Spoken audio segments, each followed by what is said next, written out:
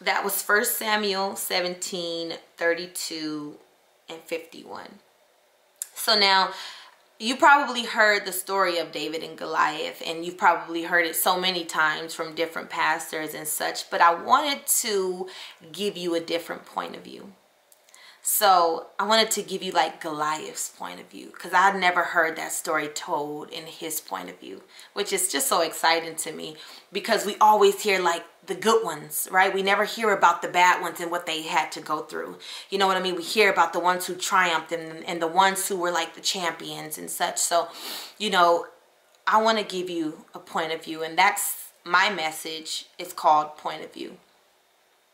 So we're going to look at Goliath's point of view. And 32 says, like, don't worry about this Philistine. I'm sorry. 32 says, don't worry about this Philistine, David told Saul. I'll go fight him. And then Saul said, don't be ridiculous. There's no way you can fight this Philistine. There's no way you can win. Like, he's been a man of war since his youth. And so, previously, like, Saul was out there and he saw how big Goliath was. This was up in the scriptures, a little higher up in the scriptures, and it caused Saul fear. Goliath like made Saul fearful to where they all ran.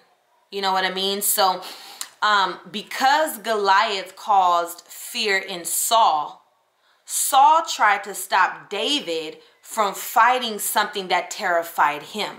Terrified Saul, you know, like something that he feared, you know, something he felt like he didn't have the strength to do. So it's like when somebody stops you because they've been stopped before, like, oh, you're not gonna like complete the race because by the time you get to the 2nd mile, like, you're gonna be too tired or you're gonna need more water, so you're not gonna be able to finish, type of thing. Like he's trying to get him to stop just because his enemy caused fear in him. So don't fight that person just because I'm scared.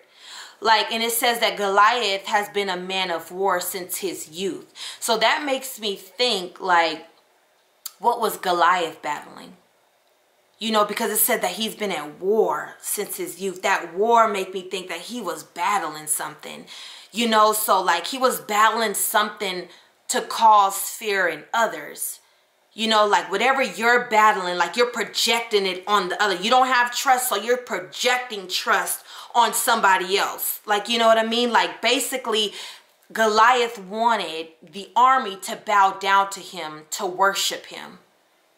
You know, so I was thinking, which was just my prediction, that since he's been at war since youth, that I thought to myself, like, okay, Goliath is a bully. You know, like, as I'm just reading, like, okay, you're a bully. Like, you've clearly been bullied when you were young.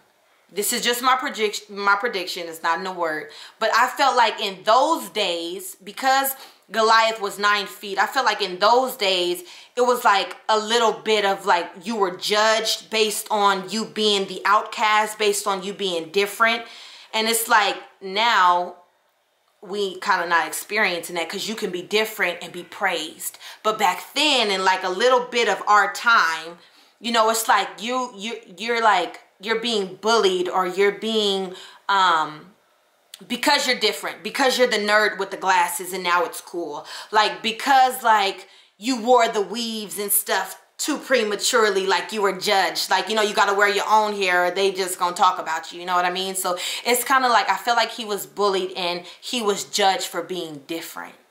He was judged because he was over 9 feet tall. And as of right now, when I'm reading the scriptures, I don't know anyone bigger than Goliath. Like, I'm not sure if like all the Philistines were 9 feet tall, but it's like he had the army, and he had the Philistine army, and he was the one 9 feet tall. He was the one that was obvious. He was the one that was different than the bunch. You know, and I'm like, okay, well, maybe Goliath felt left out. You know, maybe he felt like he didn't fit in because he was so different than the others. You know, like he tried his best to fit in.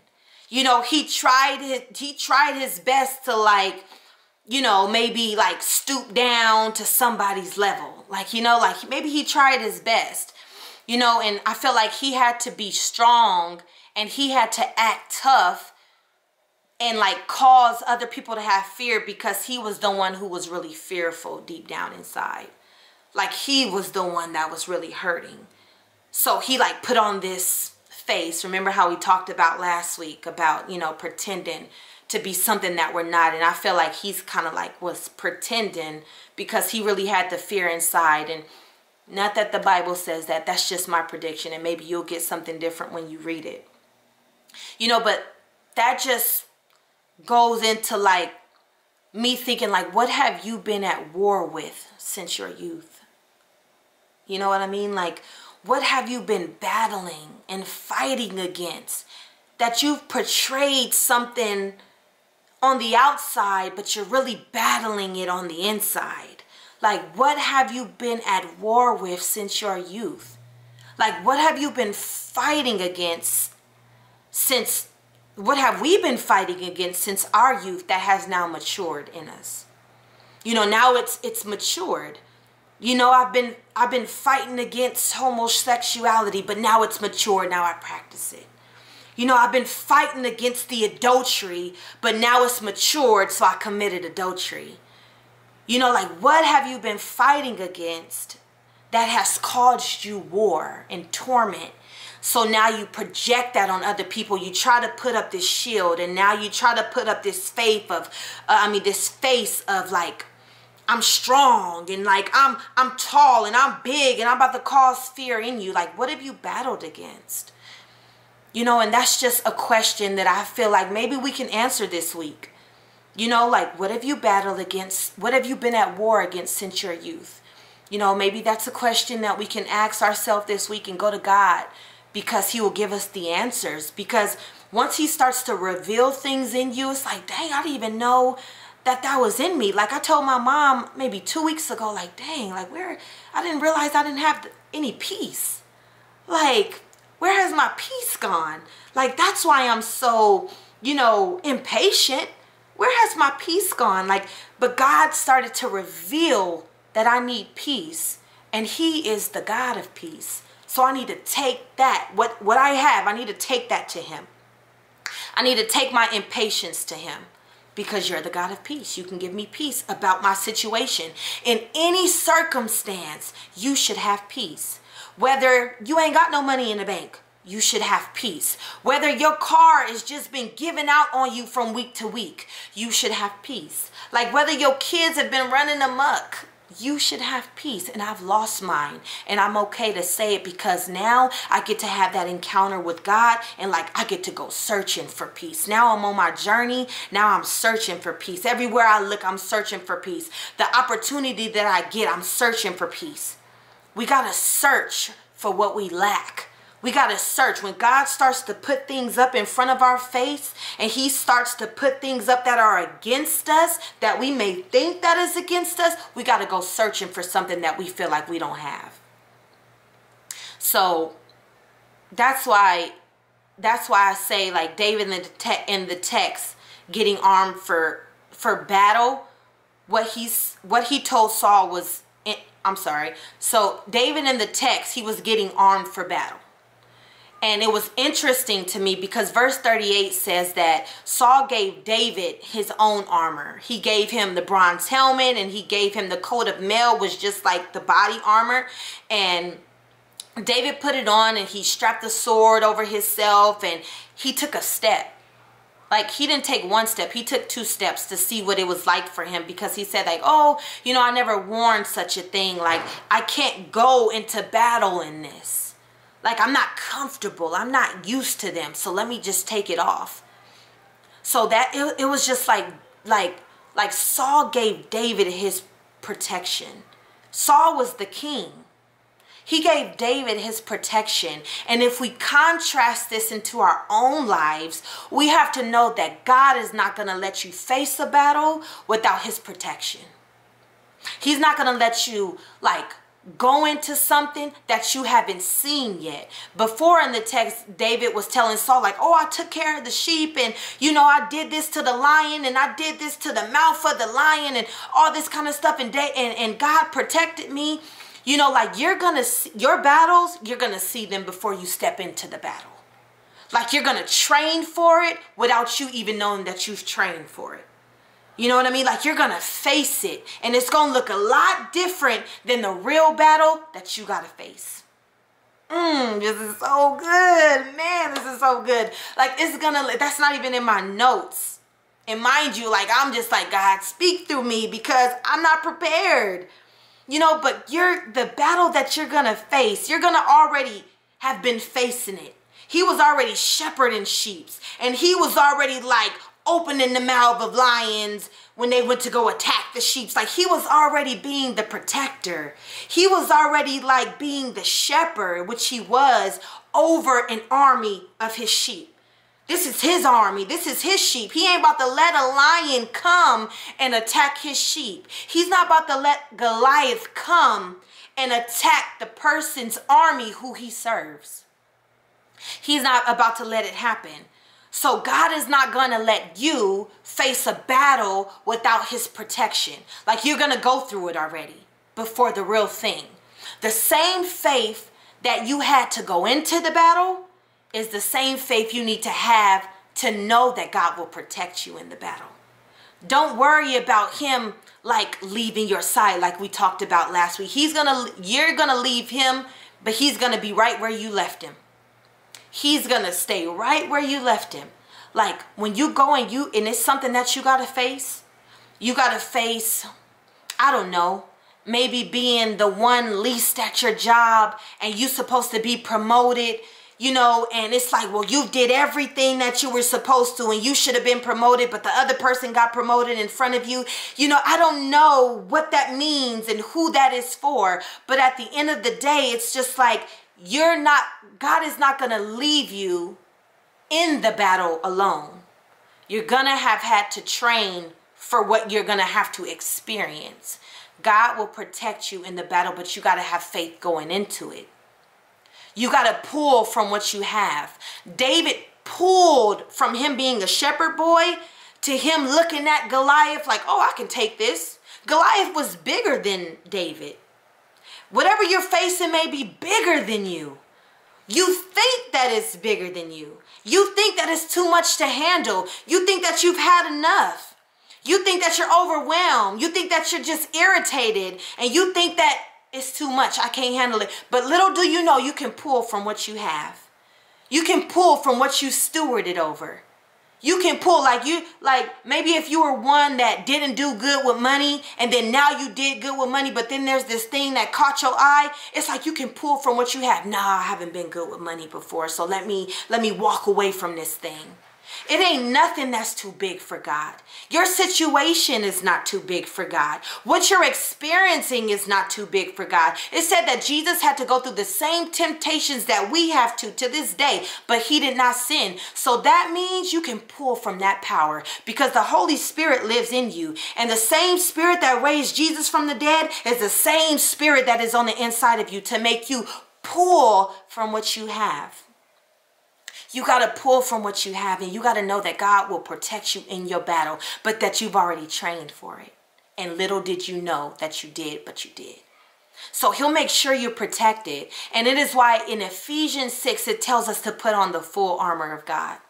It tells us to put on the belt of truth and the body armor of God's righteousness, and for shoes to put on the peace that comes from the good news, and that we'll be fully prepared when we going in the battle.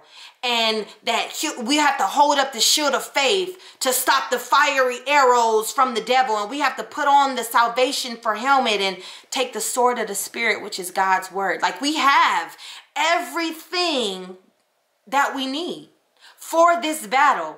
Whatever you're about to face, you got everything that you need. Don't try to look into it in the future. I was just telling my daughter that today when she was trying to land her backhand spring on her bar. I'm just like, stop going into it saying, what if I fall? Fall and then say, dang, I need to do something different. Don't go into it with that mindset. Stop going into it like, thinking you're not as good as you know, as you say that you are. You are good for this battle. You are fit for this battle. You have the tools that you need for your battle. You have the weapons that you need for your battle. You have everything that you need, but stop like doing that to yourself. We got to stop doing that to ourselves. Like, what if this don't work? Or what if I don't have enough money? Or what if I don't have enough? What if he don't give me enough love? Like, what if nobody ever... No, go into it saying like, oh, I know I'm about to defeat this. I know that I can accomplish this. I know this was my goals and God gave me the power and the drive and everything I needed to accomplish these goals. Go into it saying that you know that you can, because that was the same faith that David had. He knew that he can defeat it by looking at it from a distance. Look at your situation from a distance. Look at it coming towards you saying, oh, I can defeat that. That ain't nothing. I can defeat that. That's nothing. That's nothing for me. I've trained for this. I've already been in what I needed to be in for this. Look at your situation from a distance and defeat it from a distance. All these things that David had to try on from Saul's armor, like it had to be tried on and tested out. Like it wasn't something that he can just say like, oh, okay, yeah, I feel good. I'm about to just go into battle with this. Like, no, like it's something that we have to put on before we're ready to face the battle that God has put before us. Which means we got to be honest in our evaluation about ourselves, about where we're at when we put on these things that somebody else is given to us. Like, because when we step into what God has called us to face, we have to be sure about the armor we're putting on. Like, it's okay to be honest and say to the king, I'm not used to having faith.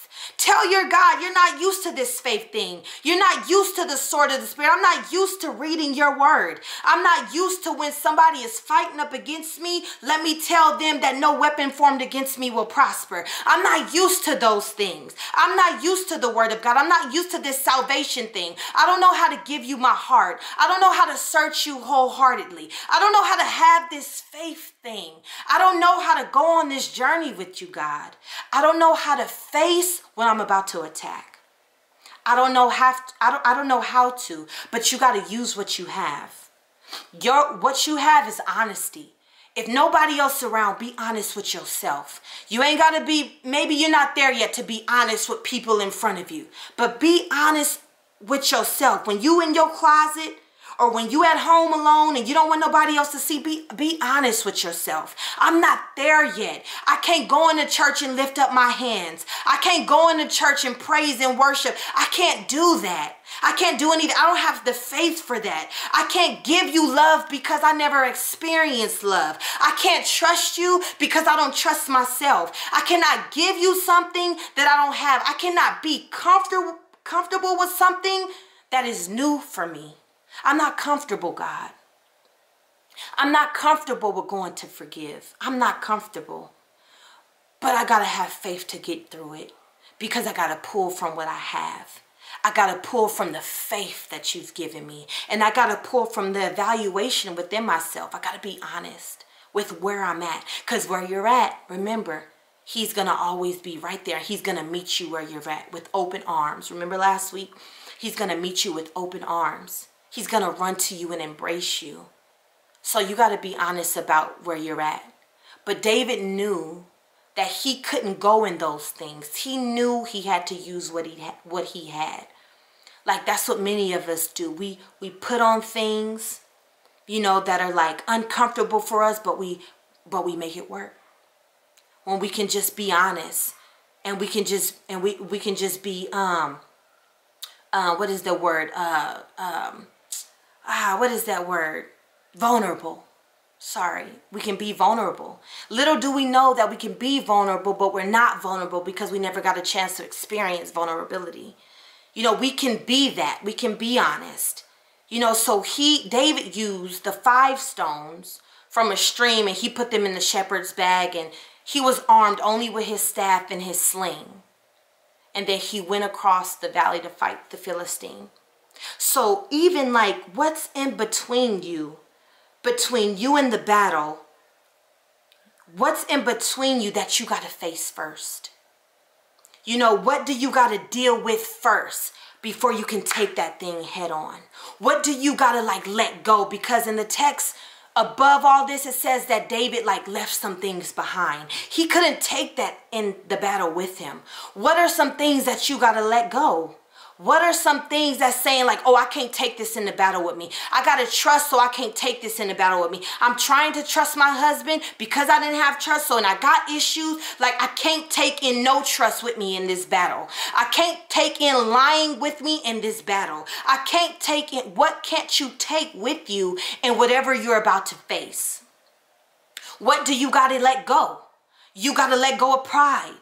And you got to let go of unforgiveness. And you got to let go of impatience. And you got to let go of your sins because they can't go with you in the next season. Like there's going to be things that you have to go through, but there's going to be things that you have to leave behind so you can then go through and face and take on head on what you're about to attack. You can't take everything with you. When God's trying to prepare you for things and he's trying to bring you into the next season, you can't take selfishness with you.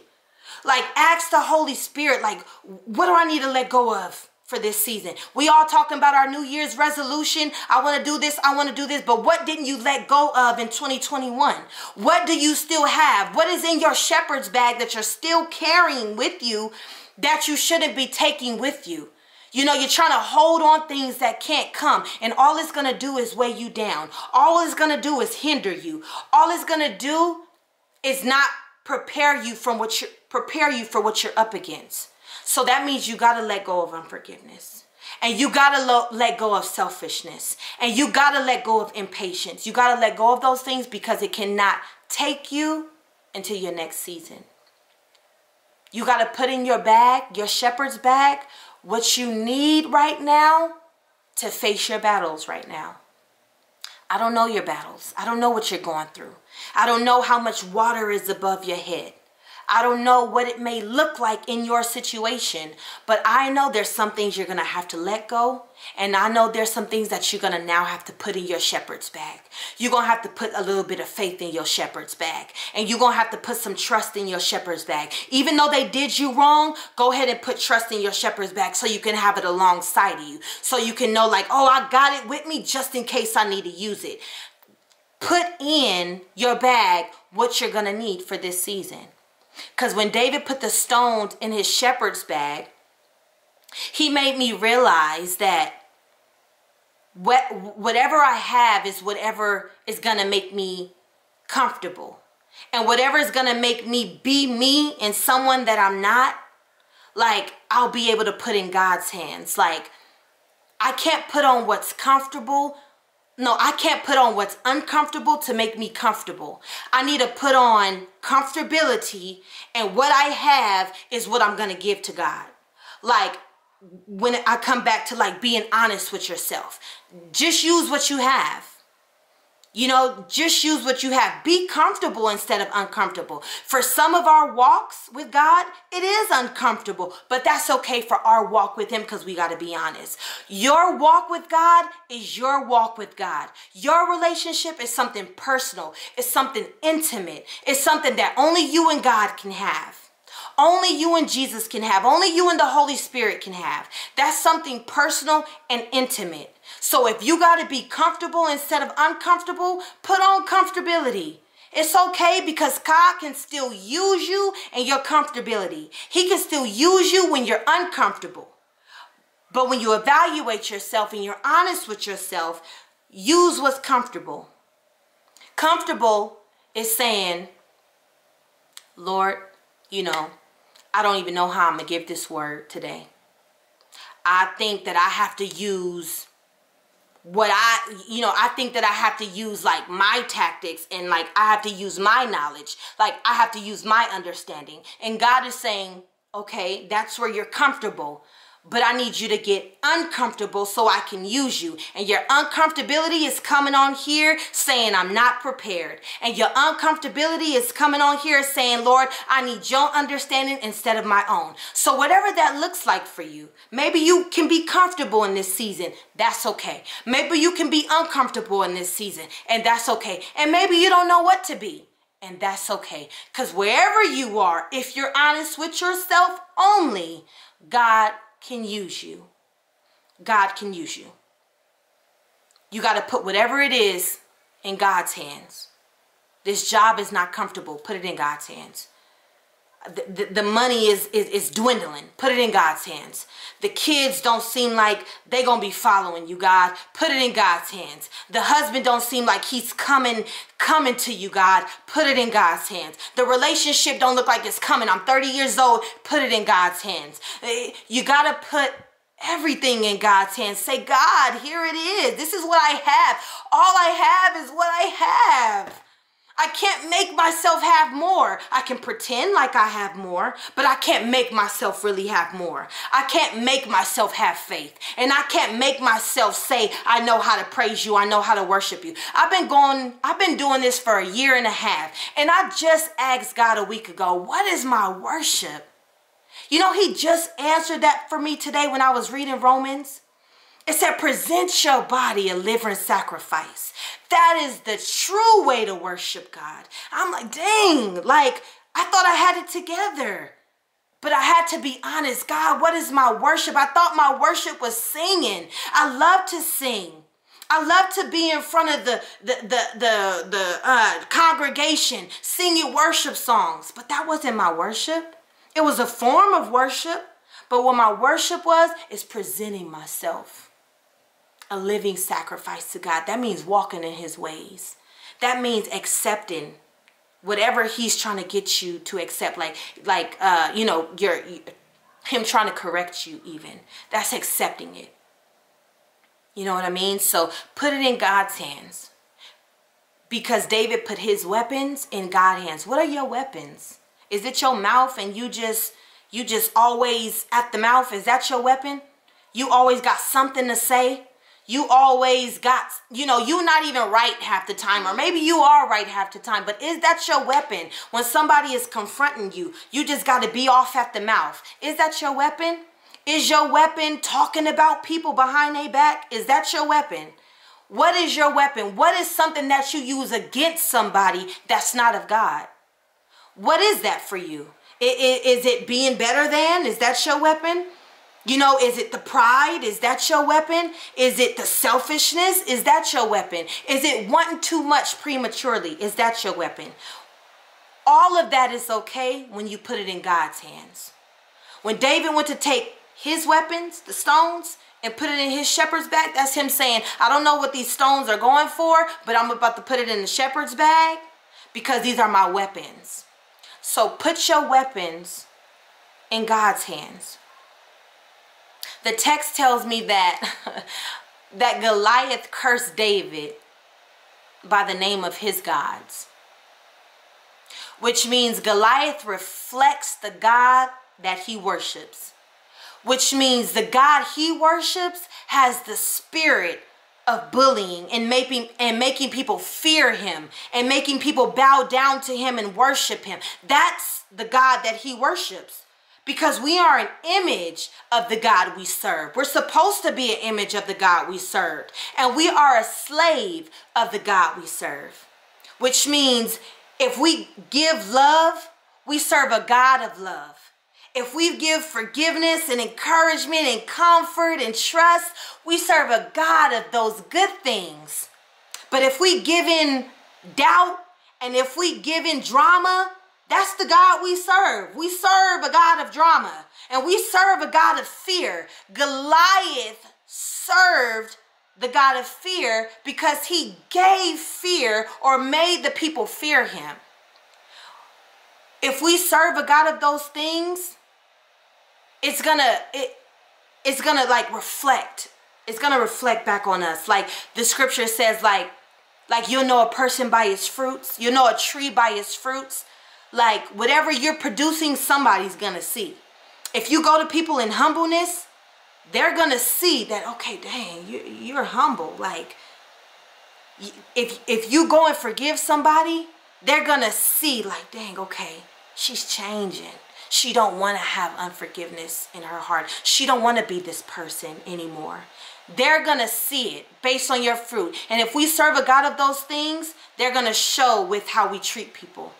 They're going to begin to show, because it don't come overnight. It's not like, okay, I give my life to God and things change overnight. No. It's I give my life to God and I'm going to have faith to do the things and to change. I'm going to have faith to stop lying. Even if I lie, it's okay, because I'm going to continue to have faith. I'm not going to just stop. I'm not going to stop having faith. I'm not going to stop trusting. I'm not going to stop. Like, you just got to have the faith to keep going. So even though we are weak in the area, we shield it. Like Goliath came at David with a shield. We're weak in this area, so we shield it. We put on that mask again, that makeup again, and we start to shield it. And we use armor as a cover-up, because we don't want people to see the real us. The real us that's weak. And the real us that's desperate. And the real us that like don't really like people. But we pretend to like people because we want to fit in. And they like them, so let me like them so we can fit in. Like, you know, we use the armor as a cover-up. Because the real us has been tormented by the spirit we serve. If we keep lying, we serve the God of lying. If we keep doubting, we serve the God of doubting. Like, y'all with me? Like, we serve what we're doing. You know what I mean? Because we're putting in things into practice, we start to serve those things. You know, like, why don't we know the thing? Why don't we know why we do the things that we do? Why don't we know why we're tormented? And it's because we're serving things, and we're continuing to serve things that doesn't look like the God we should serve. And I'll leave that right there. Because we cannot put into practice the things that are not of God. You know, so we are weak, and we armor those things for so long that we can no longer identify with the weakness inside of us because who we pretended to be for so long. Like Goliath can no longer identify with the person he was before the war. You know, before everything started coming at him, before everything started hurting him, before everything started tormenting him, before the war, he was a person, he was a regular person. Like when your kids start growing up, they're regular. You know, they're kids, but then they grow up and they start having problems. And they start doing things that it didn't look like they were going to do when they were younger, but now they're doing them. It's because now whatever they have accumulated, whatever has been on them, whatever they've seen, whatever they heard, now it's inside of them. You know, so now it's becoming the person that they are. You know, like my daughter just asked me, can I say shut up at school? Even though I didn't want her to say shut up. And I'm just like, with God working on me, I'm just like, I think that's going to hurt somebody's feelings. But if you need to say shut up, go ahead and say shut up. And you see how that's going to make somebody else feel, because you don't like it when somebody says it to you. You know, so go ahead and see how that makes somebody else feel. And my son said, you know what? I don't want to say shut up. Lyric probably like, yeah, I'm going to say shut up. But if we don't give our kids like the runway, they're not going to get to experience some things that we need them to experience at such an early age. Like I'm sure our parents, like they've just scolded us. You know, no, you can't do that. No, you can't do that. No, you shouldn't do that. No. But if you let them do it early, they won't do it later. And it won't be too late when they do it. So I'm like, yeah, I don't think it's okay. I think that's just not a good word for kids to use. I don't think it's okay. But go ahead and say it if you need to, because you're going to see how that makes others feel.